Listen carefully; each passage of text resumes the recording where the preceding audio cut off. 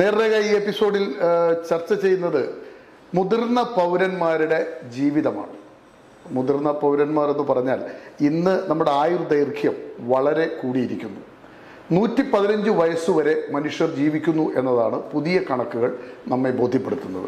അതുപോലെ തന്നെ ചരമക്കോളങ്ങൾ നമ്മൾ കാണാം. 100 വയസ്സ്, 98 വയസ്സ്, 101 വയസ്സ്, 100 വയസ്സ് കടന്നവരും ഒത്തിരി. കണ്ണൂർ ജില്ലയിൽ തന്നെ അത്തരം ആളുകളെ നമുക്കറിയാം. നമ്മുടെ പ്രിയപ്പെട്ട എഴുത്തുകാർ ഉൾപ്പെടെയുള്ളവർ ആ നിലവാരത്തിൽ ജീവിക്കുന്നു. അപ്പം ആയുർദൈർഘ്യം കൂടുമ്പോൾ ഈ മനുഷ്യർ നേരിടുന്ന പ്രതിസന്ധികൾ എന്താണ്? ഇപ്പം നമ്മളിരിക്കുമ്പോൾ നമ്മളൊക്കെ വയസ്സന്മാരായി എന്ന് പറയാൻ നമ്മൾ ആരും തയ്യാറായില്ല. ഒന്ന്, നമ്മൾ മരിക്കില്ല, നമുക്ക് വയസ്സാകില്ല എന്നാണ് സാധാരണ എല്ലാ മനുഷ്യരും കരുതുക. അതുകൊണ്ട് തന്നെ മുതിർന്ന പൗരന്മാരോട് വേണ്ടത്ര ഒരു ജാഗ്രത കാണിക്കാൻ നാം തയ്യാറല്ല. മുതിർന്ന പൗരന്മാരെ പൊതുനിരത്തുകളിൽ നമ്മൾ എത്രമാത്രം കാണുന്നുണ്ട്? ഉത്സവം നടക്കുന്ന കേന്ദ്രങ്ങളിൽ അല്ലെങ്കിൽ സിനിമാ തിയേറ്ററുകളിൽ, നമ്മുടെ മാളുകളിൽ എത്ര മുതിർന്ന പൗരന്മാരെ കാണുന്നുണ്ട്? ഇനി ലോകം 2050 കടക്കുമ്പോൾ ഇന്ത്യയിൽ തന്നെ 200 കോടി മുതിർന്ന പൗരന്മാരുണ്ടാകും എന്നാണ് കണക്കുകൾ വ്യക്തമാക്കുന്നത്. അപ്പോൾ നമ്മുടെ ഈ മുതിർന്ന പൗരന്മാരൊക്കെ എവിടെയാണ് പോകുന്നത്? പെൻഷനേഴ്സുകൾ സംഘടിപ്പിക്കുന്ന പരിപാടികളിൽ അവരുടെ സാന്നിധ്യം കാണാം. എന്നാൽ ആഘോഷങ്ങൾ തുളുമ്പുന്ന അല്ലെങ്കിൽ ആഘോഷ രാവുകളുള്ള സ്ഥലങ്ങളിലേക്ക് മുതിർന്ന പൗരന്മാരുടെ വരവ് കുറയുന്നുണ്ട്. അവരെ എങ്ങനെയൊക്കെ വീട്ടിലിരുത്താനുള്ള ഒരു ശ്രമമാണ് പലപ്പോഴും പല ഇന്നത്തെ തലമുറകളും ചെയ്തു കൂട്ടുന്നത്. നമുക്ക് എന്തൊക്കെയാണ് അവരുടെ പ്രശ്നങ്ങൾ എന്ന് നേർരേഖയിലൂടെ ഒന്ന് കടന്നു പോകാം, അതൊന്ന് ചർച്ച ചെയ്യാം. നമുക്കറിയാം, നമ്മുടെ മുൻ ജില്ലാ പഞ്ചായത്ത് പ്രസിഡന്റ് സരള ടീച്ചറാണ്. മാഡം ഇപ്പോൾ സീനിയർ സിറ്റിസൺ വെൽഫെയർ അസോസിയേഷൻ്റെ വൈസ് പ്രസിഡന്റാണ്. സംസ്ഥാന തലത്തിൽ ഏതാണ്ട് 1.5 ലക്ഷം അംഗങ്ങളുള്ള മുതിർന്ന പൗരന്മാരുടെ സംഘടനയാണ്. അതിൻ്റെ സംസ്ഥാന പ്രസിഡന്റാണ് സരള ടീച്ചർ. നമ്മോടൊപ്പം അവർ ചേരുന്നുണ്ട്. അതുപോലെ തന്നെ അഡ്വക്കേറ്റ് ജീനാബായ് എം, വുമൺ എംപവർമെൻറ്റ് കോർഡിനേറ്ററാണ്. കൂടെ ഹൃദയരാമിൻ്റെ assistant director doctor sister Jancy Paul. 3 പേർക്കും നേർരേഖയിലേക്ക് ഹൃദ്യമായ സ്വാഗതം. നമുക്ക് സരള ടീച്ചറിൽ നിന്ന് തുടങ്ങാം. ടീച്ചറെ, ഞാൻ തുടക്കത്തിൽ പറഞ്ഞൊരു കാര്യമുണ്ടല്ലോ, എന്തൊക്കെയാണ് ഇന്നത്തെ ഒരു കാലഘട്ടത്തിൽ മുതിർന്ന പൗരന്മാർ നേരിടുന്ന വെല്ലുവിളികൾ? എന്താണ് ടീച്ചറുടെ ഒരു നിരീക്ഷണം അക്കാര്യത്തിൽ? ഈ വളരെ സങ്കീർണമായ പ്രശ്നങ്ങളാണ്. മുതിർന്നപ്പോൾ പറയില്ല, അവരുടെ ഈ അംഗസംഖ്യ തന്നെ കൂടുകയാണ്. അപ്പോൾ അതിലിപ്പോൾ കഴിഞ്ഞ വർഷം പറഞ്ഞ 800 കോടി ജനങ്ങൾ ലോകത്തുണ്ടെങ്കിൽ അത് ഉണ്ട്, അതിൽ 90 കോടിയും വയോജനങ്ങളാണ്. അതുകൊണ്ടാണ് UNO ആഹ്വാനം ചെയ്തത് ഈ വയോജനങ്ങളുടെ എണ്ണം അതിദ്രുതം വർദ്ധിച്ചുകൊണ്ടിരിക്കുന്ന സാഹചര്യത്തിൽ ലോകരാഷ്ട്രങ്ങളെല്ലാം തന്നെ അവർക്ക് വേണ്ടി പ്രത്യേകമായിട്ടുള്ള പദ്ധതികൾ ഉണ്ടാക്കണമെന്നാണ് പറഞ്ഞത്. അപ്പോൾ ഒരു സർക്കാരിൻ്റെ സഹായമില്ലാതെ ഈ ഒരു പ്രശ്നത്തെ നമുക്ക് അഡ്രസ്സ് ചെയ്യാൻ പറ്റില്ല. അപ്പോൾ ഈ വയോജനങ്ങളുടെ പ്രശ്നങ്ങൾ എന്താണെന്ന് പറഞ്ഞാൽ, ഞാൻ പറഞ്ഞു, അത് വളരെ കോംപ്ലിക്കേറ്റഡ് ആയിട്ടുള്ള പ്രശ്നങ്ങളാണ്. പ്രത്യേകിച്ച് ഒരു 21ാം നൂറ്റാണ്ടിൻ്റെ ഒരു ദയാരഹിതമായ ഒരു കാലം കൂടിയാണ്. ഇപ്പം നമ്മൾ പറയില്ല, എല്ലാം പണമാണ്, പണാധിപത്യമാണ് എന്ന് പറയുമ്പോൾ അവിടെ ഒരു ചിന്തയുണ്ടാവുള്ളൂ, ലാഭം എന്ന് പറയുന്ന ചിന്തയുണ്ടാവുള്ളൂ. അപ്പോൾ ഏറ്റവും കൂടുതൽ പാർശ്വവൽക്കരിക്കപ്പെട്ട സമൂഹമായി വയോജനങ്ങൾ വരുമ്പോൾ അവരെ സെൻട്രൽ പ്ലേസിലേക്ക് കൊണ്ടുവരാൻ കൈത്താങ് വേണം. അത് ഏറ്റവും വലിയ കൈത്താങ്ങായിട്ട് വരുന്നത് ഗവൺമെൻറ്റ്സാണ്, സർക്കാരുകളാണ്. അപ്പോൾ അവരുടെ പ്രശ്നങ്ങൾ എന്ന് പറഞ്ഞാൽ അവരുടെ ഈ സാമ്പത്തികമായ പ്രശ്നങ്ങൾ, ആരോഗ്യപരമായ പ്രശ്നങ്ങൾ, സാമൂഹികമായ പ്രശ്നങ്ങൾ, വൈകാരികമായ പ്രശ്നങ്ങൾ കൂടി അതിൽ ഉൾച്ചേർന്ന് വരുന്നു എന്നുള്ളതാണ്. അപ്പോൾ ഇതിനെല്ലാം തന്നെ കവചങ്ങൾ ഉണ്ടാക്കി കൊടുക്കേണ്ട ഒരു റെസ്പോൺസിബിലിറ്റി ഗവൺമെൻറ്റുകൾക്കുണ്ട്. അപ്പോൾ അതിനെ എല്ലാം ഗവൺമെൻറ്റിൻ്റെ ഇത് കൃത്യമായ ജാഗ്രതയിലേക്ക് കൊണ്ടുവരേണ്ട പൊതുസമൂഹമാണ്. അപ്പോൾ ഗവൺമെൻറ് പഠിക്കുന്നു, പക്ഷേ സ്പെസിഫിക് ആയിട്ടുള്ള പ്രോബ്ലംസ് നമ്മൾ ശ്രദ്ധയിൽപ്പെടുത്തിക്കൊണ്ട് ഓരോ ഗവൺമെൻറ്റ്സിനും ഫണ്ട് വരുമല്ലോ, അത് ചെലവഴിക്കുമ്പോൾ ഇവർക്ക് വേണ്ടി ഇത്ര പെർസെൻറ്റേജ് കൊടുക്കണമെന്ന് പോലും നമുക്ക് പറയാൻ സാധിക്കും സർക്കാരിനോട്. അപ്പോൾ സർക്കാർ ഇപ്പോൾ എല്ലാം അറിയാലോ, കേരളത്തിലാണെങ്കിൽ അത് ലോക്കൽ ബോഡീസാണ്. അപ്പോൾ ലോക്കൽ ബോഡീസിന് ഫണ്ട് കൊടുത്തുകൊണ്ട് സർക്കാർ സ്കീംസ് ഉണ്ടാക്കിക്കൊണ്ട് പോകേണ്ട ഒരു ആവശ്യകത വരുന്നു. അതേസമയം സെൻട്രൽ ഗവൺമെന്റിനോട് നമ്മൾ പറയുന്നു, കേന്ദ്ര സംസ്ഥാന ഗവൺമെന്റ് വളരെ ഗൗരവത്തോടെ കാണേണ്ട ഒരു വിഷയമാണിത്. നമുക്ക് അഡ്വക്കേറ്റ് ജീനാബായ്, ദയാരഹിതമായ ഒരു സമൂഹം വളർന്നു വരുന്നു എന്നാണ് സരള ടീച്ചർ അതിലൂടെ പറഞ്ഞത്. അപ്പം നമ്മുടെ മുതിർന്ന പൗരന്മാർ എന്താണ്? ടീച്ചർ തന്നെ പറഞ്ഞു, ലോകരാഷ്ട്രങ്ങൾ മുതിർന്ന പൗരന്മാർക്ക് വേണ്ടി ഒരുപാട് പദ്ധതികൾ ആസൂത്രണം ചെയ്തിട്ടുണ്ട്. അവർക്ക് വേണ്ടുന്നത് സാമ്പത്തിക സഹായമാണെന്ന്. പക്ഷേ നമ്മുടെ സർക്കാർ അത്തരം പദ്ധതികൾ ആസൂത്രണം ചെയ്തെങ്കിലും അവർക്ക് വേണ്ടുന്ന മിനിമം പെൻഷൻ പോലും കൊടുക്കാൻ ബുദ്ധിമുട്ടുന്ന ഒരു സാഹചര്യമാണ്. 6-7 മാസമായിട്ട് അത് കിട്ടുന്നില്ല എന്നുള്ളതാണ്. മൊറേക്കുട്ടീനെ പോലെയുള്ളവർ തെരുവിൽ പ്രക്ഷോഭത്തിനിറങ്ങിയത് ആ ഒരു അവസ്ഥയിൽ നിന്നാണ്. മുതിർന്ന പൗരന്മാർക്ക് നമ്മൾ പറയുന്നത് ദയരഹിതം എന്ന് പറയുമ്പോൾ അവരുടെ ആരോഗ്യം, അവരുടെ മറ്റു കാര്യങ്ങൾ, അവരോടുള്ള കൺസിഡറേഷൻ, ഇതൊക്കെ കണക്കാക്കുമ്പോൾ ആദ്യം അവർക്ക് ആശ്വാസം നൽകുന്നത് പണമാണ്. കാരണം ഇന്നലെ വരെ ഞാനാണ് ഈ വീട്ടിൻ്റെ നാഥൻ, അല്ലെങ്കിൽ ഞാനാണ് ഈ വീട്ടിലെ മുഴുവൻ ചെലവുകളും ചെയ്തുകൊണ്ടിരുന്നത്. ഇന്ന് എൻ്റെ മകനോ മകളോ വളർന്നു, അവർ ആ ആധിപത്യം ഏറ്റെടുത്തു. ഇന്ന് ഞാനൊരു മൂലയിലേക്ക് മാറ്റി. അതിനുള്ള ഏറ്റവും വലിയ കാരണം എൻ്റെ കയ്യിൽ പണമില്ല എന്നുള്ള അവരുടെ തോന്നലാണ്. കാരണം മകൻ്റെ കുഞ്ഞോ അല്ലെങ്കിൽ മകളുടെ കുഞ്ഞോ അല്ലെങ്കിൽ എൻ്റെ ഏതെങ്കിലും ഒരു റിലേറ്റീവ് വന്നു കഴിഞ്ഞാൽ നീ ഇത് വെച്ചോ എന്ന് പറഞ്ഞിട്ട് കൊടുക്കാൻ അവരുടെ കയ്യിൽ ഒരു 100 രൂപ ഇല്ല എന്ന് പറയുന്നത് അവർക്ക് ഏറ്റവും മാനസികമായിട്ടുള്ള പ്രശ്നങ്ങൾ ഉണ്ടാക്കുന്നുണ്ട്. അത് ഞാൻ എൻ്റെ വീട്ടിൽ തന്നെ മനസ്സിലാക്കിയിട്ടുണ്ട്. കാരണം എൻ്റെ അച്ഛനൊരു അധ്യാപകനാണ്. അച്ഛൻ കുറേ കാലം 92 വയസ്സിലാണ് അച്ഛൻ മരിക്കുന്നത്. അപ്പോൾ ആ കുറച്ചൊരു 70-80 വയസ്സ് വരെയൊക്കെ അച്ഛന് വലിയ പ്രശ്നങ്ങളൊന്നും, അച്ഛൻ പുറത്തു പോകുമായിരുന്നു. 95-85 വയസ്സിലൊക്കെ അച്ഛൻ പുറത്തു പോകുമായിരുന്നു. അച്ഛനാണ് ഞങ്ങളുടെ വീട്ടിലെ എല്ലാ കാര്യങ്ങളും ചെയ്തുകൊണ്ടിരുന്നത്. ഞങ്ങൾ മക്കളൊന്നും അറിഞ്ഞിട്ടില്ല എന്ന് പറയും. പിന്നെ ഞങ്ങൾ മനസ്സിലാക്കി അച്ഛന് മറവി വരുന്നുണ്ട്. അച്ഛൻ്റെ പെൻഷൻ എമൗണ്ട് അച്ഛൻ എടുത്തു കഴിഞ്ഞാൽ അത് എങ്ങോട്ട് പോകുന്നു എന്ന് ഞങ്ങൾ അറിയുന്നില്ല എന്നുള്ളത്. അപ്പോൾ അച്ഛൻ പിന്നെ പറയും എൻ്റെ കയ്യിലൊന്നും ഇല്ല എന്ന് പറയും. അപ്പോൾ അത് ഞങ്ങൾ ബാങ്കിലേക്കാക്കി കൊടുത്തു. പകരം ഒരു 2000 രൂപ അച്ഛൻ്റെ കയ്യിൽ കൊടുക്കും. എന്തിനാന്ന് വെച്ച് കഴിഞ്ഞാൽ അച്ഛൻ ഇത് ആർക്കെങ്കിലും ചോദിച്ചാൽ കൊടുക്കണമല്ലോ. പക്ഷെ അച്ഛനെ മനസ്സിലാക്കി ചിലരത് പുറത്തുള്ളവർ വാങ്ങിക്കൊണ്ട് പോകുന്നു. പക്ഷെ അത് അച്ഛൻ്റെ ഭയങ്കര ഒരു ധൈര്യമായിരുന്നു. കാരണം എൻ്റെ കയ്യിലൊരു പൈസ വരുന്നുണ്ട്, അച്ഛന് ഒരുപാട് പെൻഷൻ ഉണ്ടെന്നും ആ പെൻഷൻ മുഴുവനല്ല എൻ്റെ കയ്യിൽ ഇപ്പോൾ കിട്ടുന്നതെന്നൊക്കെ അച്ഛൻ മറന്നു പോയിട്ടുണ്ട്. പക്ഷെ എന്നാലും ഈ കിട്ടുന്ന പൈസ പോക്കറ്റിൽ വെക്കാൻ അച്ഛന് വലിയൊരു ആശ്വാസമായിരുന്നു. അപ്പോൾ അവരുടെ ഏറ്റവും വലിയ ആശ്വാസം ഈ ഒരു കരുതൽ പണം തന്നെയാണ്. തിരിച്ചു വരാം. ഡോക്ടർ സിസ്റ്റർ ജാൻസി ഇപ്പോൾ പറഞ്ഞല്ലോ സമൂഹത്തെക്കുറിച്ചും ഇതിൻ്റെ ഈ മുതിർന്ന പൗരൻ. അപ്പം ഒരു കൗൺസിലർ എന്ന നിലക്കും ഒരു ക്ലിനിക്കൽ സൈക്കോളജിസ്റ്റ് എന്ന നിലക്കും നിങ്ങളുടെ ഒരു നിരീക്ഷണം നമ്മുടെ ഈ മുതിർന്ന പൗരന്മാരുടെ ഒരു സ്ഥിതി എന്താണ്?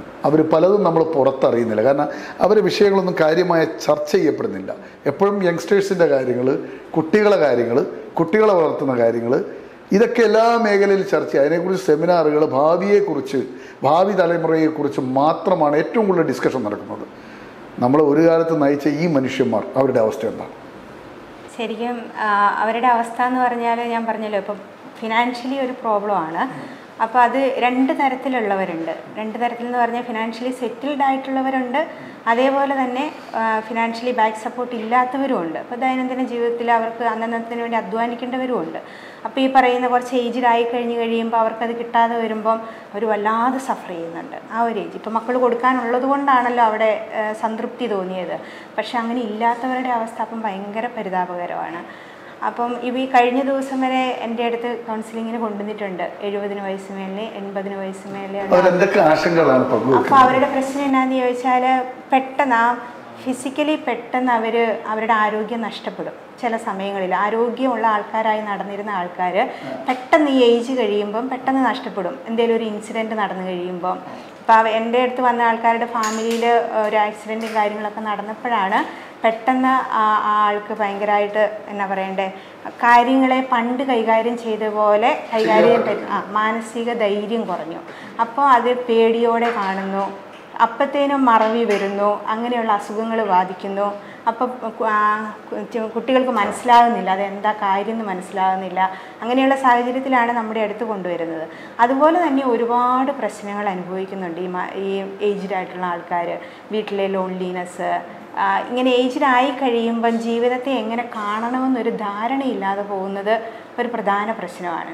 ചിലർ മുൻകൂട്ടി ഒരുങ്ങും ഏജിലായി കഴിയുമ്പം എങ്ങനെ ജീവിതത്തെ കൊണ്ടുപോകണം. അങ്ങനെ കണ്ടിട്ടുള്ള ഞാനെന്ന് ചോദിച്ചാൽ ഞാനിപ്പോൾ ഒരു 75-80 വയസ്സിനോടടുത്ത് ഒരു ചാച്ചൻ ചെയ്യുന്നത് ഞാൻ കണ്ടിട്ടുണ്ട്.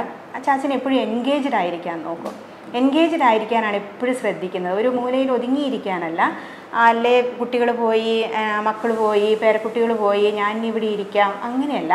ചാച്ചൻ എന്തെങ്കിലും ഒരു കാരണം കണ്ടുപിടിച്ച് എൻഗേജ്ഡ് ആക്കും. പക്ഷെ മുതിർന്ന പൗരന്മാർ ഒരു അടങ്ങിയിരിക്കേണ്ട ഒരാളാണ്, അങ്ങനെ ഒരു വസ്തുവാണ് എന്നൊരു ബോധം സ്വയം തോന്നുന്നതാണ്. സമൂഹത്തിൽ അങ്ങനെ ഒരു ബോധമില്ല. അച്ഛൻ പുറത്തിറങ്ങരുത്, തട്ടി വീഴും, അമ്മയെ പുറത്തിറങ്ങരുത്, അമ്മയെ പറമ്പിൽ ഇറങ്ങരുത്, പശു ഉണ്ടെങ്കിൽ അതിനെ വിൽക്കണം എന്ന് പറയും.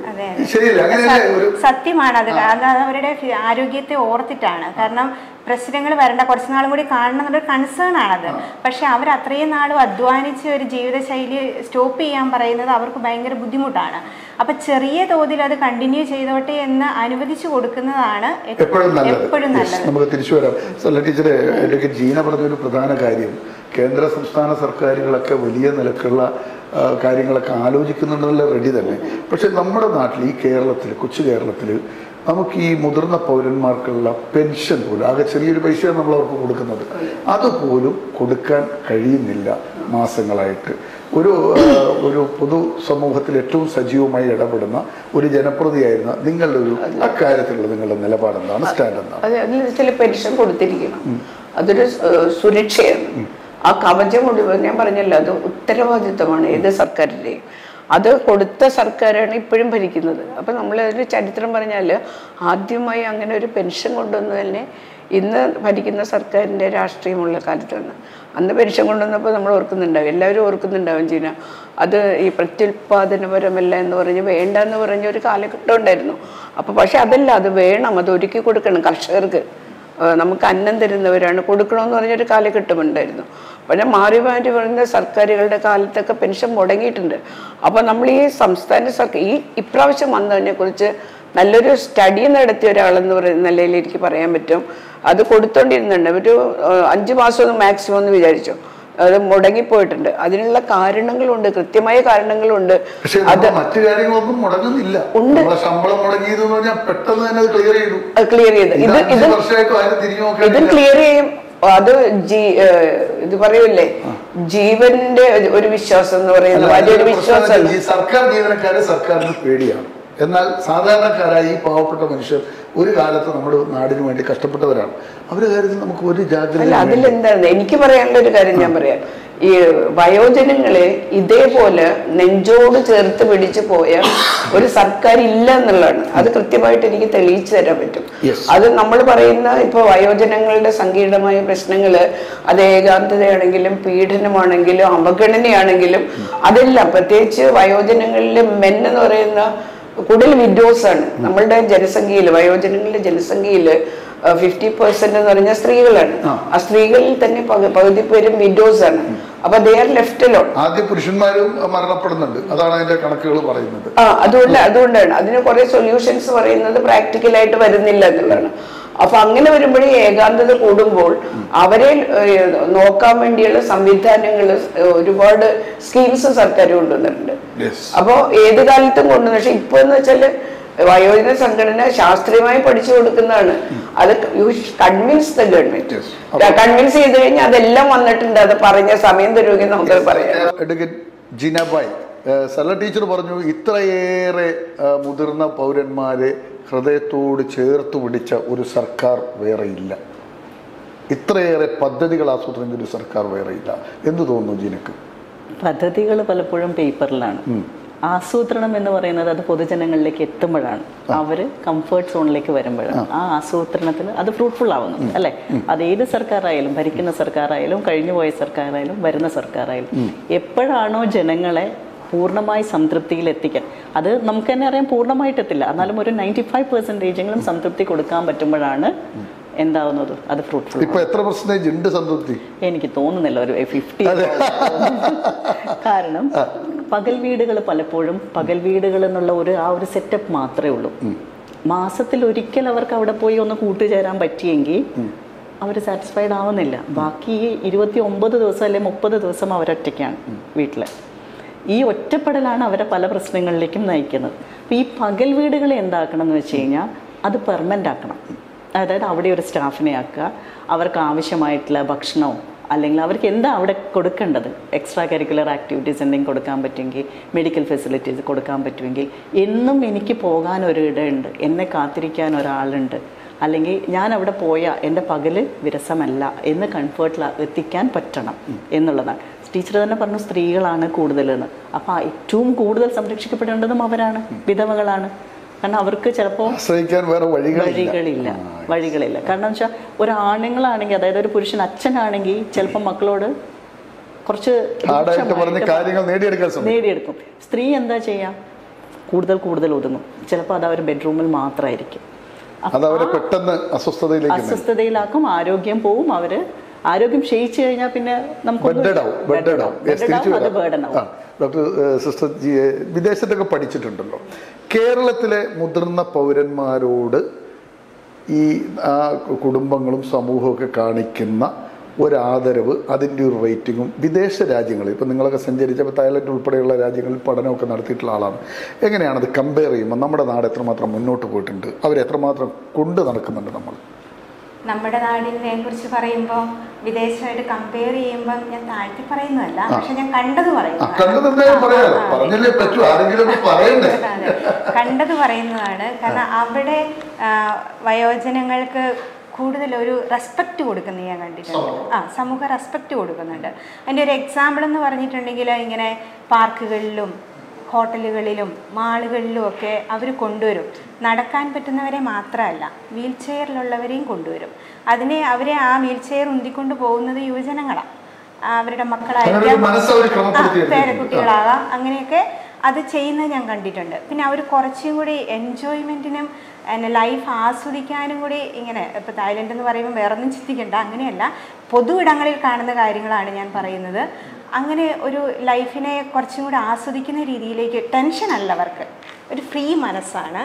അപ്പോൾ പാർക്കുകളിലൊക്കെ ആയാലും ഈ വയോജനങ്ങൾ തന്നെ വന്നിരുന്ന അവരുടെ ആ ഗ്രൂപ്പിൻ്റെ കൂടെ മാത്രമായിരിക്കണം എന്നല്ല, കുട്ടികളൊക്കെ ജോലിക്ക് പോകുമ്പം അവർക്കൊരു ആസ്വാദനത്തിന് വേണ്ടി അവർ പാർക്കുകളിൽ വന്നിരുന്ന് എക്സസൈസ് ചെയ്യുക, അവർ ആരോഗ്യത്തിന് ഇമ്പോർട്ടൻസ് കൊടുക്കുന്ന ഒരുപാട്. അപ്പോൾ അവർ എക്സസൈസ് ചെയ്യുന്നു, നല്ല ഫുഡ് കഴിക്കുന്നു, അവർ സംസാരിച്ചിരിക്കുന്നു, എൻജോയ് ചെയ്യുന്നു, തിരിച്ചു പോകുന്നു. അത് കാണുന്നത് തന്നെ നമുക്കൊരു മനോഹാരിതയാണ്. അപ്പം ഇത് കാണുന്ന കുട്ടികൾ നാളെ ഇത് ചെയ്യും അല്ലേ, ഒരു വരുന്ന തലമുറ അത് ചെയ്യും. അവരുടെ പാറ്റേൺ അങ്ങനെയാണ്. അതുപോലെ മാളുകളിലായാലും കിഡ്സിന് ഇരിക്കാനുള്ള ഒരു ചെയർ പൊക്കി നമ്മൾ ഇരുത്തി കൊടുക്കുമല്ലോ, അതുപോലെ തന്നെയായാലും വീൽ ചെയർ ഇട്ടിരിക്കാൻ പറ്റുന്ന ഒരു ടേബിൾ ഉണ്ടാവും അവിടെ.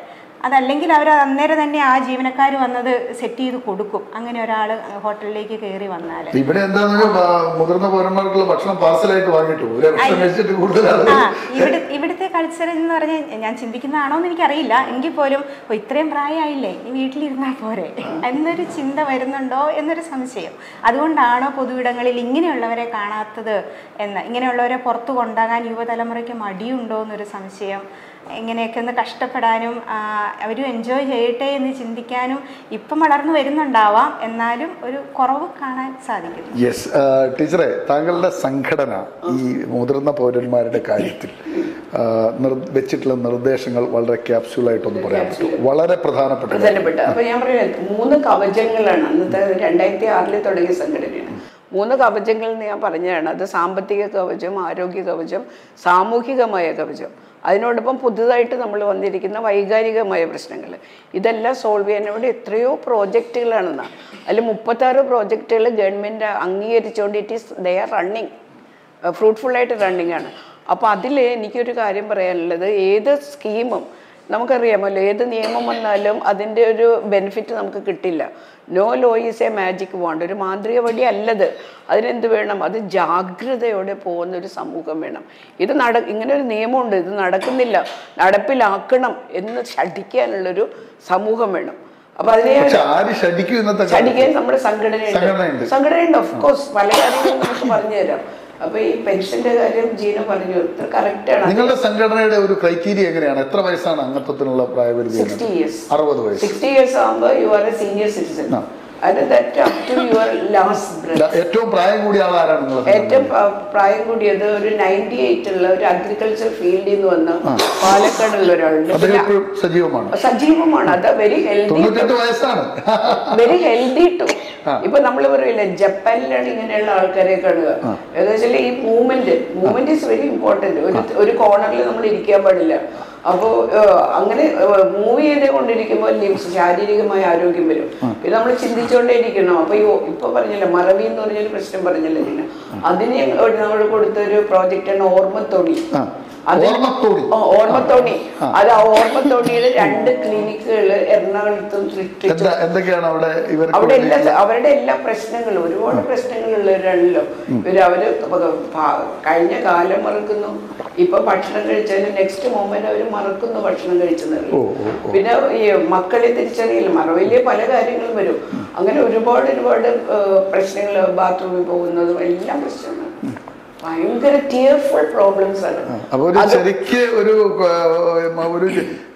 നവജാത ശിശുവിനെ പരിചരിക്കുന്നത് രണ്ടാം ബാല്യമാണ്. ഷേക്സ്പിയർ പറഞ്ഞ പോലെ ഇറ്റ് ഈസ് സെക്കൻഡ് ചൈൽഡ്ഹുഡ് ആണ്. ടൂത്ത്ലെസ്, ഐലെസ്, കണ്ണിന് വാഴ്ചയില്ല, ചെവി കേട്ടൂടാ, എല്ലാ കാര്യങ്ങളിലും അങ്ങനെ തന്നെയാണ്. ഈ ക്രോൾ ചെയ്ത് നടക്കുന്ന രീതിയിൽ പോകുന്ന ഓർമ്മത്തോണിയിൽ വരുന്ന പേഷ്യൻസ് ഉണ്ട്. അപ്പൊ they are well looked after. അതിനുള്ള സ്റ്റാഫ് ഉണ്ട്. ഇപ്പൊ പറഞ്ഞല്ലോ, അപ്പൊ അവരെയൊക്കെ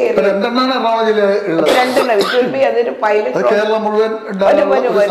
അത് നമ്മള് പറയുന്ന വാൺ ബേസ്ഡ് ആയിട്ട് വരണമെന്നാണ്. എന്താ കാരണം? ഓർമ്മത്തോണി അങ്ങനെ എല്ലാത്തിന്റെ പേര് കവിത തുളമ്പുന്ന പേരുകളാണ് കേട്ടോ. അതല്ലേ വയോമിത്രം. അതും എവിടെയെങ്കിലും അത് നടക്കാതെ ഉണ്ടെങ്കിൽ അതിന്റെ കാരണം എന്ന് വെച്ചാൽ ഇതൊരു നെറ്റ്വർക്കാണ്, ലോക്കൽ ബോഡീസിൽ വരുന്നതാണ്. അവിടുത്തെ ഈ ഇപ്പൊ ഇത് കോർപ്പറേഷൻ ആണെങ്കിൽ അവിടുത്തെ ചെയർമാൻ, അവിടുത്തെ ആരോഗ്യ സ്റ്റാൻഡിംഗ് കമ്മിറ്റി, പിന്നെ നമ്മുടെ വാർഡ് മെമ്പർ, പിന്നെ ആശാ വർക്കർ. ഈ ലിങ്ക് സജീവമാക്കിയാൽ തന്നെ ഒരു വീട്ടിലും വയോജനത്തിന് ഈ പ്രശ്നം ഉണ്ടാവില്ല. ജീന, നമ്മൾ ഈ രാഷ്ട്രീയ പ്രസ്ഥാനങ്ങൾ ഇപ്പം തെരഞ്ഞെടുപ്പൊക്കെ വരുമ്പോൾ യുവജനങ്ങൾ, കുടുംബിനികൾ, വീട്ടമ്മമാർ, ഇങ്ങനെ കുറേ പദ്ധതികളായിട്ട് വരും. അതുപോലെ ഈ രാഷ്ട്രീയ പ്രസ്ഥാനങ്ങളുടെ ഈ പ്രകടന പത്രികകളിലും വലിയ നിലക്ക് ഈ മുതിർന്ന പൗരന്മാരുടെ വിഷയങ്ങൾ കടന്നു വരാറില്ല, അല്ലെങ്കിൽ അവരത് വിഷയമാക്കി എടുക്കാറില്ല, പ്രചരണത്തിൽ മുൻപന്തിയിൽ കാണാറുമില്ല. എന്തുകൊണ്ടായിരിക്കും അത്? എന്താണ് ഈ മുതിർന്ന പൗരന്മാർ നമുക്ക് വേണ്ട എന്നൊരു തോന്നൽ രാഷ്ട്രീയക്കാർക്കുണ്ടോ? രാഷ്ട്രീയക്കാർക്കുണ്ടോയെന്നല്ല, അത് നമ്മുടെ സമൂഹത്തിൻ്റെ തന്നെ ഒരു പ്രശ്നമായിട്ട് മാറിയതാണ്.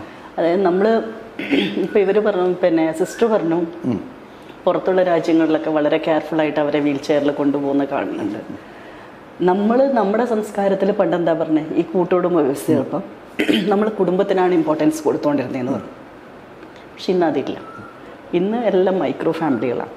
കല്യാണം കഴിഞ്ഞ് കഴിഞ്ഞാൽ ഞാൻ, എൻ്റെ ഭാര്യ, എൻ്റെ കുട്ടികൾ എന്ന് പറഞ്ഞാൽ അവരൊരു കുടുംബമായിട്ട് മാറിപ്പോകും. അത്തരമൊരു ഇത് വരുമ്പോൾ ആർക്കും ആ ഒരു വളർന്നു വരുന്ന കുട്ടികൾക്ക് അവരുടെ പാരൻസിനോട് അല്ലെങ്കിൽ അവരുടെ ഗ്രാൻഡ് പാരൻസിനോട് വലിയ അടുപ്പം തോന്നണമെന്നില്ല. അതേസമയത്ത് കുടുംബത്തിൽ വളർന്ന ഒരു കുട്ടികൾക്കാണെങ്കിൽ ചിലപ്പോൾ അച്ഛനും അമ്മേനേക്കാൾ ഇഷ്ടം അവരുടെ ഗ്രാൻഡ് പാരൻസിനോടായിരിക്കും. ഞാനതൊരു ഉദാഹരണം എൻ്റെ വീട്ടിൽ തന്നെ കാണാറുണ്ട്. അതുകൊണ്ടാണ് ഞാൻ പറയുന്നത്. എൻ്റെ സിസ്റ്ററിൻ്റെ മകൻ, അവൻ LKG UKG മുതൽ 5ാം ക്ലാസ് വരെ പഠിച്ചത് അവർ സ്ഥലത്തില്ലാത്തത് കൊണ്ട് ഞങ്ങളുടെ വീട്ടിൽ നിന്നാണ്. അതായത് എൻ്റെ അച്ഛനും അമ്മയാണ് പഠിച്ചത്. അപ്പോൾ അവന് കൂടുതൽ അടുപ്പം ഒരു കാലത്ത് അവരോടായിരുന്നു. ഇന്നിപ്പോൾ അവരില്ല, അച്ഛനും അമ്മയും ഇല്ല. അവൻ്റെ അച്ഛനമ്മയെ ഇഷ്ടമില്ല എന്നല്ല, ഒരുപാട് ഇഷ്ടമാണ്. പക്ഷെ അതിലും അടുപ്പം അച്ചാച്ചനോടും അമ്മയോടും ഉണ്ടായിരുന്നു. അത് ആ ഒരു ഫാമിലി സെറ്റപ്പ് ഇപ്പോൾ ഇല്ല. എല്ലാ വീടുകളിലും സിംഗിൾ ആണ്. അപ്പോൾ ആ ഒരു വ്യത്യാസമുണ്ട്, വലിയൊരു വ്യത്യാസമുണ്ട്. സിസ്റ്റർ ജാൻസി, അത് എങ്ങനെയാണ് നിരീക്ഷിക്കുന്നത്? പണ്ട് ഈ പറഞ്ഞ പോലെ അപ്പാപ്പനും അമ്മാമ്മയായിരുന്നു ഈ ചെറുമക്കളുടെ ഏറ്റവും പ്രിയപ്പെട്ടവർ. വെക്കേഷൻ കാലത്ത് അവരുടെ അടുത്തേക്ക് ഓടിയെത്തുക, അവരുടെ തലോടൽ ഏറ്റുവാങ്ങുക, അവർ മുട്ടായി വാങ്ങിച്ചു കൊടുക്കുക, അവർ മാങ്ങ പറിച്ചു കൊടുക്കുക. എന്താണ് ഇപ്പോഴത്തെ അത്? ഇന്ന് പണ്ടുള്ള പോലെ ഇന്ന് നമുക്ക് കാണാൻ കിട്ടുന്നില്ല. അതിൻ്റെ റേറ്റ് വളരെയും കുറഞ്ഞു വന്നിട്ടുണ്ട്. ഒന്നാമത്തെ കാരണം എന്നാന്ന് ചോദിച്ചാൽ, ഇപ്പോഴത്തെ ഈ കുടുംബങ്ങൾ എടുത്തു നോക്കിയാൽ മക്കൾ എല്ലാ ഫാമിലിയിൽ നിന്ന് തന്നെ 1 2 ഒഴിച്ച് ബാക്കി എല്ലാം വിദേശത്തേക്ക് നമ്മുടെ പേരൻസിന് പോകാൻ ലിമിറ്റേഷൻസ് ഉണ്ട്. വളരെ ചെറിയ കാലഘട്ടമൊക്കെ അവിടെ പോയി നിൽക്കാൻ പറ്റുള്ളൂ. അപ്പോൾ അറ്റാച്ച്മെൻറ്റ് കുറയുന്നുണ്ട്. പിന്നെ നാട്ടിലുള്ളവരായാലും ജോലിക്ക് പോകുന്നവരാണ്. അപ്പം പണ്ടെന്ന് പറഞ്ഞാൽ അച്ഛൻ ജോലി ചെയ്യുന്നു, അമ്മ വീട്ടിലുണ്ട്. അപ്പോൾ അമ്മയ്ക്ക് ഇങ്ങനത്തെ ഒരു വലിയച്ഛനോട് എങ്ങനെ സംസാരിക്കാം, വല്യമ്മയോട് എങ്ങനെ സംസാരിക്കാം എന്നൊക്കെ പറഞ്ഞ് പഠിപ്പിക്കാനും ഇടപഴകിക്കാനും ഒക്കെ ഉള്ളൊരു സാഹചര്യം ഉണ്ടായിരുന്നു. ഇന്ന് കുട്ടികൾക്ക് അത് പറഞ്ഞു കൊടുക്കാനും സമയം കിട്ടുന്നില്ല. പിന്നെ ഗ്രാൻഡ് പേരൻസ് ആയാലും ജോലിക്കാരൊക്കെ അങ്ങനെയായിട്ട് ഇൻഡിവിജ്വാലിറ്റി വളർന്നു വരുന്ന ഒരു കാലഘട്ടമായിരുന്നു. എൻ്റെ ഒരു നിരീക്ഷണത്തിൽ ഞാൻ കണ്ടുവരുന്ന ഒരു കാര്യനോട് സംസാരിച്ചിട്ടുണ്ട്. പണ്ടൊക്കെ എന്ന് പറഞ്ഞാൽ കൂട്ടുകുടുംബവും കുട്ടികളുടെ കൂടെയും ജീവിക്കാൻ ആഗ്രഹിക്കുന്നവരുണ്ടായിരുന്നു. ഇന്ന് അതിൻ്റെ റേറ്റ് കുറയുന്നു. അങ്ങനെ തീരെ അവർ ഇവരെ കൊണ്ടുനടക്കൽ ഒരു ബുദ്ധിമുട്ടായതുകൊണ്ട് മാത്രമേ സ്വാർത്ഥത, നമുക്ക് നമ്മൾ മാത്രം മതി എന്നൊരു തോന്നൽ. അത് അങ്ങനെ ഒരു സൈഡുണ്ട്. കാരണം പേരൻസ്, ഞാൻ പറഞ്ഞത് അങ്ങനെ അതല്ല, ഇപ്പം ഗ്രാൻഡ് പേരൻസിനായാലും മക്കൾ അവരുടെ ലോകത്ത് സെറ്റിൽഡ് ആയിട്ട് ജീവിച്ചോട്ടെ, ഞങ്ങൾ രണ്ടുപേരും ഇവിടെ നിന്നോളാം എന്ന് ചിന്തിക്കുന്ന പേരൻസും ഉണ്ട്. എന്തായിരിക്കും അതിന്റെ കാരണം? സ്വാതന്ത്ര്യം. ഈ പറയുന്ന സ്വാതന്ത്ര്യം. കാരണം കൊച്ചുമക്കൾ ഉണ്ടായിക്കഴിഞ്ഞാൽ എനിക്കിഷ്ടമുള്ളിടത്ത് പോകാൻ പറ്റില്ല, അല്ലെങ്കിൽ ഈ കുട്ടികൾ സ്കൂളിൽ നിന്ന് വരുമ്പോഴേക്കും ഞാൻ തിരിച്ചെത്തണം, അതാഗ്രഹിക്കുന്ന അങ്ങനെയുള്ളതും പ്രശ്നങ്ങളുണ്ട്. അതായത് അത്യാവശ്യം മൂവ്മെന്റ്സ് ഉള്ള ആൾക്കാർ, ഒരു 10, 80, 90 വയസ്സുള്ള ആൾക്കാരെങ്കിലും എനിക്കിഷ്ടപ്പെടുത്ത് പോകാലോ. അതായത് വയോജന കൂട്ടങ്ങളായാലും അമ്പലങ്ങളായാലും ഉത്സവങ്ങളായാലും അങ്ങനെ പോകാനുള്ള ആ സ്വാതന്ത്ര്യം അവരാണ്. എങ്ങനെയാണ് സല്ല ടീച്ചറെ സ്വാതന്ത്ര്യം കിട്ടുന്നുണ്ടോ വീട്ടില്? കാരണം ഇദ്ദേഹത്തിന്റെ സണ്ണിലോ കേരളത്തിലെ ഏറ്റവും പ്രഗത്ഭനായ നേത്രരോഗ എങ്ങനെയുണ്ട് പേരക്കുട്ടികളൊക്കെ? പേരക്കുട്ടികളൊക്കെ എന്ന് പറഞ്ഞാൽ സോ ലവബിൾ, സോ ലവബിൾ ആണ് രണ്ടുപേരും. Because we soak them in love and bring them up. നമ്മൾ കൊടുക്കുന്ന ഒരു സ്നേഹം ഉണ്ടല്ലോ, ആ സ്നേഹം ആ കിട്ടേണ്ട പ്രായത്തില് കിട്ടി വളരുന്ന ഇവരുടെ കുടുംബത്തില് സണ്ണിലോയൊക്കെ എപ്പോഴും ചിരിച്ചു മാത്രം കാണുന്ന ഒരു മനുഷ്യനാണ്. അതെ, കുട്ടികളോട് ഡോക്ടേഴ്സ് മോഡൽ ഫോർ ദാറ്റ്. അതെന്ന് വെച്ചാല് കുട്ടികളുടെ കാര്യം ഹോസ്പിറ്റലിൽ കഴിഞ്ഞാൽ പ്രൈവറ്റ് പ്രാക്ടീസ് ഒന്നും ഇല്ല. You will come straight to the family. ആ ഫാമിലിയെ നോക്കി അവരെ വളർത്തി കൊണ്ടുവരാനുള്ള ആ ഒരു that's A responsibility of the parent. അത് ചെയ്തില്ലെങ്കിൽ, ചെയ്യേണ്ട സമയത്ത് ചെയ്തില്ലെങ്കിൽ നഷ്ടം തന്നെയാണ്. ടീച്ചറെ, ഈ പല പദ്ധതികളും പറഞ്ഞു, നമ്മുടെ നാട്ടില് ഈ പദ്ധതികൾക്കൊന്നും ഒരു പഞ്ഞവുമില്ല. ഓരോ സർക്കാർ അധികാരത്തിലും ഒത്തിരി പദ്ധതികൾ പ്രഖ്യാപിക്കും. പിന്നെ ഇതിനെ ഫോളോ ചെയ്യുന്നത് IAS-കാരാണ്. ഇതിന്റെ നടത്തിപ്പല്ല ഉദ്യോഗസ്ഥ തലങ്ങളിലാണല്ലോ. പലപ്പോഴും അത് കൃത്യമായ രീതിയിൽ കാര്യങ്ങൾ നടക്കാറില്ല എന്നതൊരു വസ്തുത തന്നെയാണ്. ഇതിന് ഏറ്റവും വലിയ ഉദാഹരണമാണ് 45 വർഷം വിഭാവനം ചെയ്ത ബൈപ്പാസ്. ഇന്നലെയാണ് നമുക്ക് തുറന്നു കൊടുക്കാൻ പറ്റിയത്. 45 വർഷം മുമ്പ് വിഭാവനം ചെയ്തതാണ്. എന്നാൽ അപ്പം ഈ മുതിർന്ന പൗരന്മാരുടെ കാര്യത്തിൽ അത്രയും കൂടി ജാഗ്രത കിട്ടുമോ എന്നുള്ളതാണ് എൻ്റെ ചോദ്യം. അവർക്ക് വേണ്ടി ബാധിക്കാൻ ആരാണ്? അത് ഞാൻ പറഞ്ഞില്ല, അത് ഒരു ജനാധിപത്യ സമൂഹത്തിൽ അത് സർക്കാർ ചെയ്യുന്നുണ്ടോ, അത് സ്കീംസ് സക്സസ്ഫുൾ ആയിട്ട് കൊണ്ടുപോകുന്നുണ്ട് നോക്കേണ്ടത് പൊതുജന സമൂഹമാണ്. അപ്പൊ ഈ സർക്കാരുകൾ നോഡൽ ഏജൻസി, ഇപ്പൊ നമ്മളുടെ വയോജനങ്ങളുടെ എല്ലാ കാര്യങ്ങളും നോക്കേണ്ട നോഡൽ ഏജൻസി എന്ന സാമൂഹ്യ നീതി വകുപ്പാണ്. അപ്പൊ ആ വകുപ്പ് ആ കാര്യങ്ങൾ ശ്രദ്ധിക്കുന്നുണ്ടോ എന്ന് നോക്കണേ ആര് വേണം? സമിതികളുണ്ട്, സ്റ്റേറ്റ് വയോജന കൗൺസിലുണ്ട്, ജാഗ്രതാ സമിതിയുണ്ട്, പഞ്ചായത്തില് വയോജന സമിതി ജില്ലാ പഞ്ചായത്തിലുണ്ട്, പിന്നെ RDOയുടെ ഓഫീസുണ്ട്. ഈ ഓഫീസിലൊക്കെ function ചെയ്താലുണ്ടല്ലോ we can assure justice. ഈ കമ്മിറ്റികളൊക്കെ കടലാസിലാണ്. പലപ്പോഴും സാമൂഹ്യക്ഷേമ വകുപ്പ് പല കമ്മിറ്റികളും രൂപീകരിച്ച് നമ്മൾ കണ്ടിട്ടുണ്ട്. ത്രിതല പഞ്ചായത്തുകൾ ഇപ്പൊ എങ്ങനെയെങ്കിലും ഒരു കമ്മിറ്റി ഉണ്ടാക്കണം, നിങ്ങൾ 4 പേരെ പേര് അങ്ങനെയാണ് നമ്മൾ കാണുന്നത്. അല്ല, അവര് പോയാൽ ഇപ്പൊ അങ്ങനെയല്ലേ, ഇപ്പൊ നമ്മൾ ശക്തമായിട്ട് ഇടപെടുന്നുണ്ട്. അതുകൊണ്ട് തന്നെ കേരളത്തിൽ നിങ്ങളുടെ പ്രസ്ഥാനത്തിനാണോ ഇത്രയും ശക്തമായൊരു അങ്ങനെ പറയാൻ പാടില്ലെങ്കിലും ഏറ്റവും ശക്തമായി ഇടപെട്ടുകൊണ്ട് എല്ലാ പ്രശ്ന പരിഹാരത്തിലേക്കും പോകുന്ന ഒരേ സംഘടന സീനിയർ സിറ്റിസൺ ഫ്രണ്ട്സ് വെൽഫെയർ അസോസിയേഷനാണ്. കാര്യം എന്ന് വെച്ചാൽ ഞങ്ങൾ സ്ട്രെയിൻ എടുത്തിട്ടാണ്, നല്ല ഹാർഡ് വർക്ക് ചെയ്തിട്ടാണ് ഓരോ മൈക്രോ പ്ലാനിങ്ങിലേക്ക് വരെ പോകും. ഓരോ ഇൻഡിവിജ്വലിന്റെ പ്രശ്നങ്ങൾ പരിഹരിച്ചുകൊണ്ട് പോകണം. അത് വന്നിട്ടേ ഉള്ളൂ. അത് സമഗ്രമായിട്ട് കേരളത്തിൽ വരാൻ വേണ്ടിയുള്ള ഒരു ശ്രമത്തിലാണ്. ഓരോ ഇൻഡിവിജ്വലിനും പഠിക്കണം അവരുടെയൊക്കെ പ്രശ്നം. ഇപ്പൊ നമ്മൾ പറഞ്ഞല്ലോ, ജോയിന്റ് ഫാമിലി ഡിസിൻറ്റിഗ്രേറ്റ് ചെയ്തു, അതിന്റെ സൗഭാഗ്യങ്ങളെല്ലാം നമുക്ക് നഷ്ടപ്പെട്ടു. അപ്പോൾ നമ്മൾ ആക്റ്റീവ് ഫാമിലീസ്, അവർക്കും പ്രശ്നങ്ങളാണ്. അപ്പൊ ആക്റ്റീവ് ഫാമിലീസിൽ വന്നപ്പോൾ ഒരു പ്രശ്നങ്ങളുണ്ട്. അപ്പോൾ ഇത് നേരത്തെ പറഞ്ഞൊരു കാര്യം നമ്മൾ ആലോചിക്കേണ്ടത്, പവർ ഹൗസസ് ഓഫ് നോളജ് ആണ് ഗ്രാൻഡ് പാരന്റ്സ്. അനുഭവം എന്ന് പറഞ്ഞാൽ അത് തന്നെയാണ് ഏറ്റവും വലിയ സർവകലാശാല ഒരു മനുഷ്യന്റെ. അതെ, അത് ജീവിച്ചറിഞ്ഞാലേ നമുക്ക് അത് ജീവിതം മനസ്സിലാവുള്ളൂ. You can never by it from A market. Experience അങ്ങനെ കിട്ടില്ല. ആ ഗ്രാൻഡ് പാരന്റ്സും ഈ ഗ്രാൻഡ് ചിൽഡ്രനും കൂടി നാളെ ബന്ധം വേണം. അവരുടെ എല്ലാ അറിവിന്റെ സത്തയും കൊടുക്കണം കുട്ടികൾക്ക്. അങ്ങനെ കൊടുത്തോണ്ട് വരുന്ന ഒരു സമൂഹം ഉണ്ടെന്ന് അത്യാവശ്യമുണ്ട്. ഇപ്പൊ ഞാനിപ്പോ നേരത്തെ ചോദിച്ചോണ്ട് പറയണ in our family it is like എന്നുവെച്ചാൽ നമ്മൾ കിട്ടുന്ന ബാക്കി വരുന്ന സമയം കുട്ടികളുടെ കാര്യത്തിന് വേണ്ടി. പിന്നെ ഒരു ഏജ് കഴിഞ്ഞാൽ സോ ഇന്റലിജന്റ്. നമ്മുടെ പുതു ജനറേഷൻ എന്ന് പറഞ്ഞാൽ ഇത്രമാത്രം ഇന്റലിജന്റ് ആയിട്ടുള്ള സ്കിൽഫുൾ ആയിട്ടുള്ള എന്നും കൂടി പറയും. നമ്മൾക്കില്ലാതിരുന്ന എത്ര സ്കിൽസാണ് അവർക്കുള്ളത്. അവരെ പ്രോപ്പറായിട്ട് ഗ്രൂം ചെയ്യണം നമ്മൾ. അതിന് ഗ്രാൻഡ് പാരൻസ് എസെൻഷ്യലാണ്.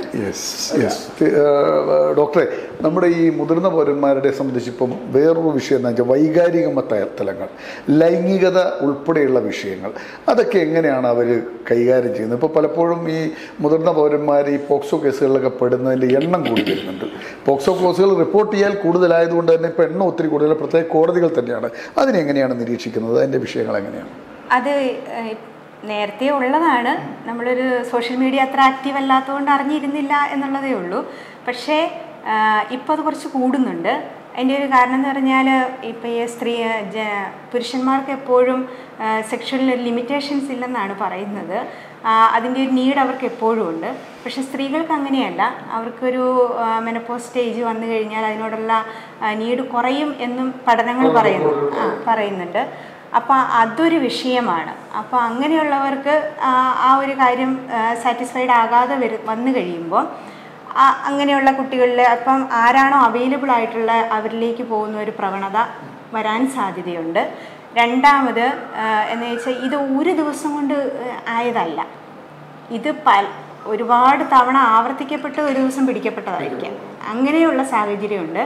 അപ്പോൾ അവരെ സമൂഹത്തെ അവെയർ ആക്കുക എന്നുള്ളതാണ്. ഇപ്പം ഓരോ സ്റ്റേജിലും വരുന്ന പ്രശ്നങ്ങൾ എന്തൊക്കെയാണെന്നുള്ള കുറേയൊക്കെ അവയർനെസ് ഉണ്ട്. എന്നാലും സ്റ്റിഗ്മ നിലനിൽക്കുന്നുണ്ട്. ഇപ്പം കൗൺസിലിങ്ങിന് ഇപ്പം ഒരു എക്സാമ്പിൾ പറഞ്ഞാൽ ഇപ്പോഴും ഇത്രയും കൗൺസിലിംഗ് സെൻറ്ററുകളും സ്കൂളുകളിലൊക്കെ ഞങ്ങൾ കൗൺസിലിംഗ് ക്യാമ്പുകൾ സംഘടിപ്പിച്ച് പോകാറുണ്ട്. അങ്ങനെ ഒരു പോപ്പുലാരിറ്റി വന്നിട്ട് പോലും കൗൺസിലിങ്ങിന് വരുമ്പോൾ ഇപ്പോഴും ബസ്സിന് കയറി വരുന്ന ആൾക്കാരുണ്ട്. വണ്ടിക്ക് വന്നാൽ വണ്ടി അവിടെ കിടക്കുന്നത് കണ്ടാൽ ഞാൻ ഇവിടെ വന്നതാണെന്ന് മനസ്സിലായെങ്കിലോ എന്ന് വിചാരിച്ച് ബസ്സിന് കയറി വന്നിട്ട് പോകുന്നവരുണ്ട്. നമ്മളെയൊക്കെ ഇവിടെ നമ്മുടെ കൗൺസിലിംഗ് ഇതാണ് എത്തിക്കലി അത് ചെയ്യാൻ പാടില്ലെന്നാണ്, ഞങ്ങളത് ചെയ്യാറില്ല. അപ്പം പുറത്തുനിന്ന് കണ്ടാൽ നമ്മളോട് മിണ്ടാൻ വൈമനസ്യം കാണിക്കുന്നവരുണ്ട്. എന്ന് പറഞ്ഞാൽ കൗൺസിലിങ്ങിന് വന്നിട്ടാണോ എന്ന് വിചാരിക്കുന്നുണ്ട്. അങ്ങനത്തെ ഒരു സ്റ്റിഗ്മ ഇന്നും ഉണ്ട്. അപ്പം ഇങ്ങനെയുള്ള ആൾക്കാരെ കൗൺസിലിങ്ങിന് വിധേയമാക്കുകയോ അല്ലെങ്കിൽ കൗൺസിലിംഗ് കൊണ്ട് മാത്രം പരിഹരിക്കാൻ പറ്റിയ ഒരു വിഷയമാണ്. അല്ല നമുക്ക് കൗൺസിലിംഗ് ഇങ്ങനെ ഈ മുതിർന്ന പൗരന്മാർക്ക് നമുക്ക് എത്രമാത്രം കൗൺസിൽ ചെയ്യാൻ പറ്റും? അവർ ജീവിതം ഒത്തിരി കടന്നു വന്ന ആളുകൾ, അവരെ നമുക്ക് അതിന്റെ ഒരു എക്സ്പീരിയൻസ് എന്താണ്? അതിന് ഒത്തിരി എളുപ്പമാണോ? അല്ല. ഇപ്പൊ ഞാനിപ്പോ കഴിഞ്ഞ ദിവസം കണ്ടുകൊണ്ടിരിക്കുവാണല്ലോ, ഞാൻ കാണുന്നുണ്ട് മുതിർന്ന ആൾക്കാരെ ഞാൻ കൗൺസിലിംഗ് നടത്തുന്നുണ്ട്. അവരിങ്ങോട്ട് പഠിപ്പിക്കില്ലേ? നമ്മൾ പറയുന്നതല്ല ശരി സ്ഥാപിക്കാൻ ശ്രമിക്കൂലേ? ചെറിയ തോതില്. പക്ഷെ പ്രശ്നങ്ങളുടെ നടുവിൽ നിൽക്കുന്നവരാണെങ്കിൽ നമ്മൾ പറയുന്നത് ശ്രവിക്കാൻ തയ്യാറാകുന്നുണ്ട്. അപ്പം ഇവരെ എന്ന് പറഞ്ഞാൽ സൈക്കോതെറാപ്പി എന്ന് പറയുന്ന ഒരു ലെവലുണ്ട്. അത് ഇവരുടെ ബ്രെയിൻ ഫങ്ഷനൊക്കെ കുറച്ച് ഏജ്ഡ് ആകുമ്പോൾ കുറയുമല്ലോ. അപ്പോൾ അതിൻ്റെ റിസൾട്ട് കുറയും. മറ്റ് ചെറിയ കുട്ടികൾക്കോ യുവജനങ്ങൾക്കോ അല്ലെങ്കിൽ കപ്പിളിനോ ഒക്കെ കൊടുക്കുന്ന പോലെ ഒരു റിസൾട്ട് നമുക്ക് കിട്ടില്ല. പക്ഷെ നമുക്ക് ട്രൈ ചെയ്യാം. അവർക്കൊരു 70-80 ആണെങ്കിൽ ഇവർക്കൊരു 30 കിട്ടും. അങ്ങനെയുള്ള ഒരു സാധ്യത അവിടെയുണ്ട്. ഒരു കാര്യവും കൂടി പറഞ്ഞോട്ടെ. അപ്പൊ ഇങ്ങനത്തെ ഈ ലൈംഗിക പ്രശ്നങ്ങളുള്ള ആൾക്കാരെ സൈക്കാട്രിക് ആയിട്ടാണോ അല്ലെങ്കിൽ എന്തെങ്കിലും സെക്ഷൽ ആയിട്ടുള്ള പ്രോബ്ലം ആണോ എന്ന് തിരിച്ചറിയാൻ കൗൺസിലിംഗ് സഹായിക്കും. ഈ ക്ലിനിക്കൽ സൈക്കോളജിസ്റ്റിന്റെ അടുക്ക് എത്തിയാൽ ഇവരുടെ യഥാർത്ഥ പ്രശ്നം എന്താണ്, അങ്ങനെ വേണമെങ്കിൽ സൈക്കാട്രിസ്റ്റിനെ കാണിക്കാം, ഇനി സെക്സോളജിസ്റ്റിനെ കാണിക്കണേ അങ്ങോട്ട് പോകാം, ഗൈഡ് ചെയ്യാൻ പറ്റും. നമുക്ക് സരള ടീച്ചറോട് ഒന്ന് സംവദിക്കാം. ടീച്ചറെ, ഇപ്പം പകൽ വീടിന്റെ കാര്യം പറഞ്ഞു. നമ്മൾ ഈ നാട്ടിൽ ഇപ്പം മുഖ്യമന്ത്രി അടുത്തായിട്ട് ഈ IT ഹബ്ബുകൾ ടെക്കികൾക്കായിട്ട് നമ്മളെ പുതിയ ബാംഗ്ലൂർ മോഡലിൽ പബ്ബുകൾ സ്റ്റാർട്ട് ചെയ്ത് കഴിഞ്ഞു. അവരെ പിടിച്ചു നിർത്തണമെന്ന നിലക്ക് ഈ പകൽ വീട്ടിൽ ഇവർ നിന്നാൽ മതി, ഇവർ വേറെ ആഘോഷങ്ങൾക്കൊന്നും പോകണ്ട എന്നുണ്ടോ ഈ മുതിർന്ന പൗരന്മാർ? ഇല്ലില്ല. അതിനാണ് നമ്മൾ ഗവൺമെന്റിനോട് പറഞ്ഞിട്ട് യുവജനോത്സവം പോലെ വയോജനോത്സവം അത് അംഗീകരിച്ചുകൊണ്ട് വയോജനോത്സവം വരും. നടന്നുകൊണ്ടേയിരിക്കുകയാണ്. ഒറ്റ വാക്കില നിങ്ങൾ കൊടുത്തിട്ടുള്ള പ്രധാന പ്രൊജക്ടുകൾ പേരെടുത്ത് പറയാൻ പറ്റും? അത് പറയാം. ഇപ്പൊ നമ്മൾ പറയല്ലേ വയോജനോത്സവം ഇപ്പൊ റീസെന്റ് ആയിട്ട് വന്നിരിക്കുന്നു, ഓർമ്മത്തോണി, വയോമധുരം, ഗ്ലൂക്കോമീറ്റർ കൊടുക്കുന്നത്. കേരളം നമ്മുടെ ഈ ഡയബറ്റീസ് തലസ്ഥാനം ആയതുകൊണ്ട് അവിടെ ഹോസ്പിറ്റലിൽ പോയി ക്യൂ നിൽക്കേണ്ട, it is in the house. അപ്പൊ ട്രെയിനിങ് കൊടുക്കും ഈ ഗ്ലൂക്കോമീറ്റർ എങ്ങനെ ഉപയോഗിക്കുക എന്നുള്ളത് ട്രെയിനിങ് കൊടുക്കുന്നുണ്ട്. പിന്നെ വയോ അമൃതം എന്ന് പറഞ്ഞാൽ നമ്മളുടെ ഈ ഇതുണ്ടല്ലോ അഗതി മന്ദിരങ്ങൾ, അതല്ല നമ്മളുടെ വൃദ്ധമന്ദിരങ്ങൾ, അവർക്ക് സ്പെഷ്യൽ ആയുർവേദ ട്രീറ്റ്മെന്റ്. അതെന്ന് വെച്ചാൽ ആയുർവേദം is the best system for the old people. അപ്പൊ അതിനു വേണ്ടിയുള്ളത് നമ്മൾ ഇത് ഈ വൃദ്ധമന്ദിരങ്ങളിൽ തുടങ്ങുന്നു. ഇനി അത് എക്സ്പാൻഡ് ചെയ്ത് എന്ത് നമ്മൾ പൈലറ്റ് പ്രോജക്റ്റ് ആയിട്ടാണ് കൊണ്ടുവരുന്നത്. അപ്പൊ അതേമാതിരി തന്നെ ഈ എല്ലാം പറയില്ല സായം പ്രഭ എന്ന് പറഞ്ഞ പേര് പോരാ. സായം പ്രഭ അല്ല, പകൽ വീടുകൾ. അതിന് നമ്മളൊരു പുതിയ പേരിട്ടു, സായം പ്രഭ ഹോമുകൾ. എന്താ വെച്ചാല് അസ്തമന സൂര്യന്റെ ഒരു കിരണങ്ങളുടെ അതെ. അപ്പൊ ഡെത്ത് എന്ന് പറഞ്ഞ ഒരു കോൺകറർ വരുമ്പോ when it Knox we have to surrender, അങ്ങനെ പോയേ തീരൂ. അപ്പൊ അതിന് സായം പ്രഭ ഹോമുകള്. അപ്പൊ അതെങ്ങനെ പോകുന്നതെന്ന് വെച്ചപ്പോ ജീന പറഞ്ഞൊരു പ്രശ്നമുണ്ട്. 60 അല്ല,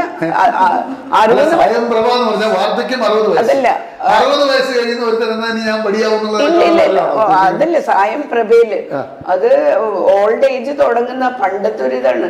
ഇത് ആ ഡെഫിനേഷനൊക്കെ മാറും. പിന്നെ അതെ, സായം പ്രഭ എന്ന് പറഞ്ഞാല് ഈ നമ്മുടെ ഞാൻ പറയട്ടെ 60 years ആയാല് മനസ്സ് വിചാരിക്കുന്നിടത്ത് ശരീരം എത്തൂല. അതിന് സ്പെഷ്യൽ ഇപ്പൊ ഞാനൊക്കെ എന്ന് പറഞ്ഞാൽ V are always moving. That's why I can maintain my health. അല്ല, ആ ലെവലിൽ ടീച്ചറെ പോലെ തന്നെ നമുക്ക് ആക്കാൻ പറ്റും. അപ്പൊ അങ്ങനെ വരുന്നുണ്ട്.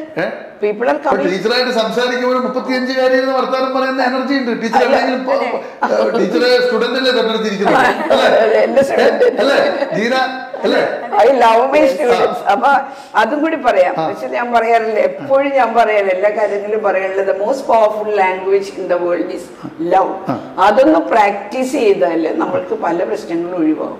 സ്നേഹിക്കാൻ പഠിക്കുക. അപ്പൊ നമ്മൾ പറയും ശത്രുവിനെ പോലും നമ്മൾ വിചാരിച്ചാൽ നമുക്ക് സ്നേഹിക്കാൻ പറ്റും.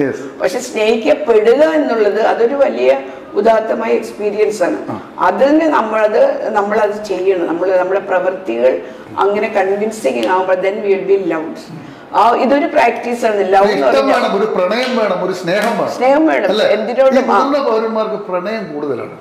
അവർക്ക് ഞാൻ പറയട്ടെ, അങ്ങനെയല്ല. ആ പ്രണയം അത് നാരോ ആയിട്ടുള്ള ഒരു ഇതല്ലേ ഒരു പ്രണയം. ആ ഒരു പ്രണയം എന്ന് പറയണം അതേ ലവ് ദ വേൾഡ്. വിവിധ സമൂഹങ്ങളെ സ്നേഹിച്ചാൽ മതി.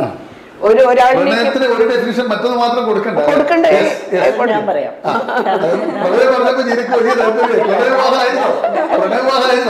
പ്രണയവിവാഹമായിരുന്നു. ഇനിയൊരു പ്രണയത്തിനല്ല, അത് കഴിഞ്ഞു. പിന്നെ പ്രണയം ഇല്ലാന്നാണ് ഞാനിപ്പോ പ്രണയിക്കുന്നത് എന്നെയും എന്റെ തൊഴിലിനെയാണ്. അതുകൊണ്ടാണ് ഞാൻ ഇത്ര ആക്റ്റീവായിട്ട് മുന്നോട്ട് പോകുന്നത്. പ്രണയത്തിന് ഓരോ സ്റ്റേജിലും വ്യത്യസ്തമായ അർത്ഥങ്ങളാണ്. ഇപ്പൊ ഈ മുതിർന്ന പൗരന്മാരുടെ പ്രണയത്തെ കുറിച്ച് ഞാൻ പറയാം. കാരണം അവർക്ക് മക്കള് കുറച്ചൊക്കെ സ്വാതന്ത്ര്യം കൊടുക്കണം. കാരണം എല്ലാ പ്രണയങ്ങളും നേരത്തെ പറഞ്ഞതുപോലെ അതൊരു സെക്സിൽ അധിഷ്ഠിതമല്ല, തുറന്ന് പറയാനുള്ള ഒരാളാണ് അല്ലേ? കാരണം ഞാൻ കുറേ വർഷങ്ങൾക്ക് മുമ്പേ ഏതോ ഒരു പേപ്പറിൽ വായിച്ചൊരു കഥയാണ്. നമ്മുടെ നീലിയാർക്കോട്ടം നമ്മുടെ നീലിയാർക്കോട്ടത്തിൽ ഒരു പ്രായം ചെന്ന കപ്പിൾസ്. എല്ലാരും വിചാരിച്ച ആദ്യം കപ്പിൾസ് ആണെന്ന്, പിന്നെ വിചാരിച്ചു അല്ല, അവരെല്ലാ മാസവും ഒരു ദിവസമാണ് അവിടെ ചെല്ലുന്നത്. അന്ന് അവരുടെ പെൻഷൻ ഡേയാ. ഇവർ രണ്ടുപേരും ടീച്ചേഴ്സാണ്. പക്ഷെ ഇവര് ചെറുപ്പത്തിൽ അവരിലൊരു സൗഹൃദം ഉണ്ടായിരുന്നു. ആ സൗഹൃദം എന്താണെന്ന് എനിക്കറിയില്ല. അവരൊരു സൗഹൃദം ഉണ്ടായിരുന്നു.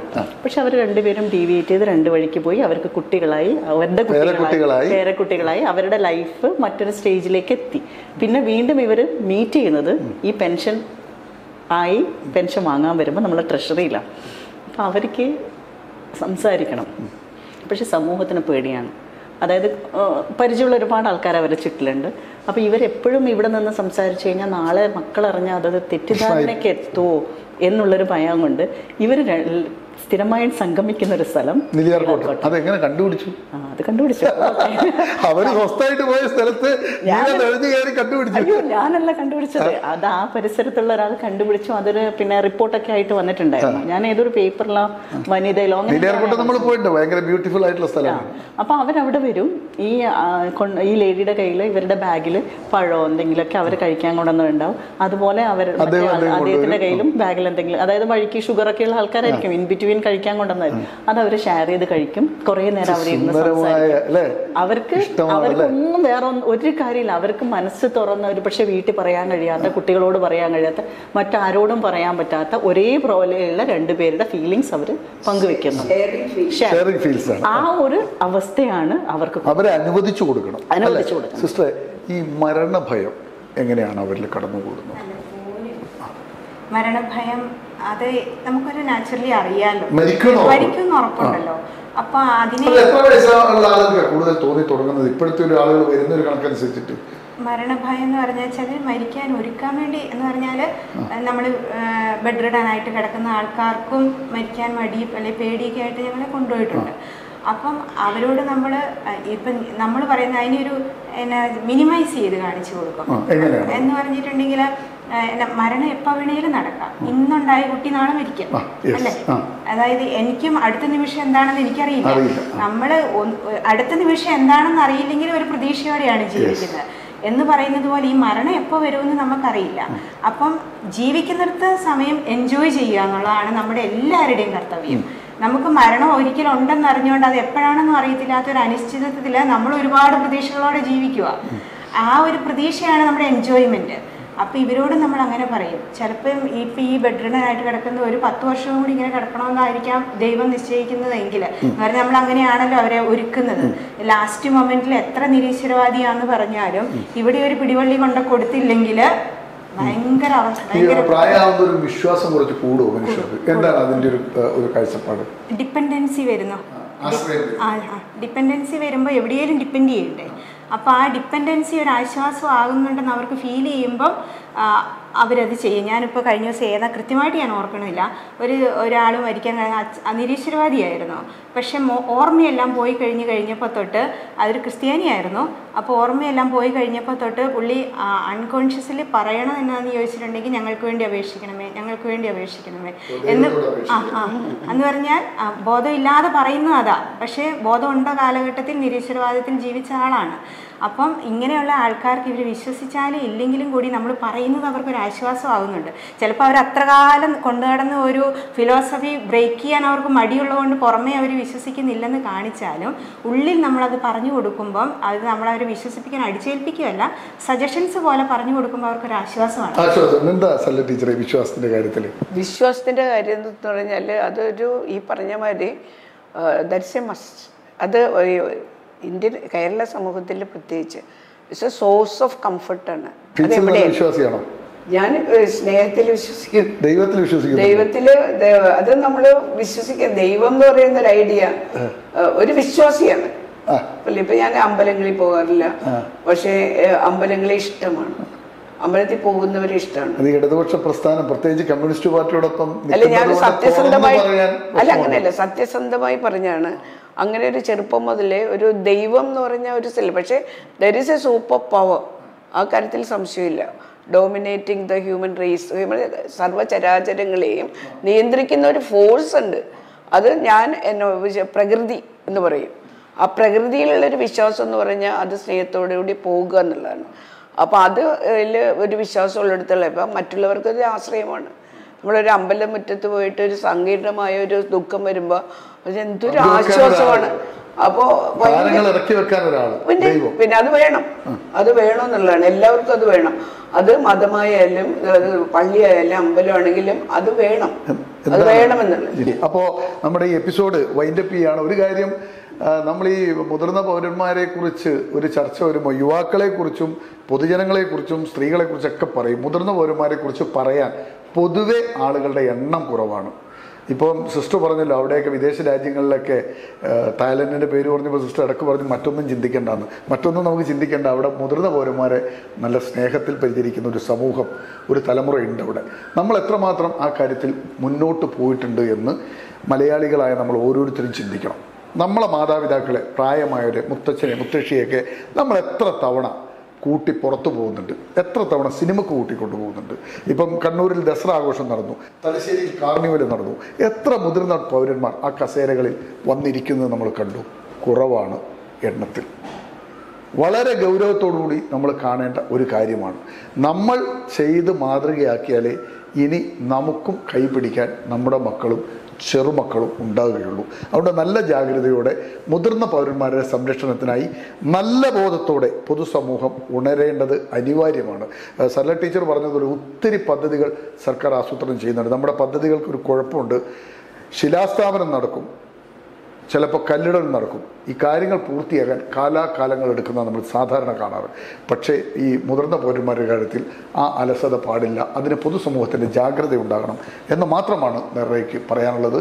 വിലപ്പെട്ട സമയം ഞങ്ങൾക്ക് വേണ്ടി ചെലവഴിച്ച 3 പേർക്കും നെർറയുടെ നന്ദി, നമസ്കാരം. Thank you.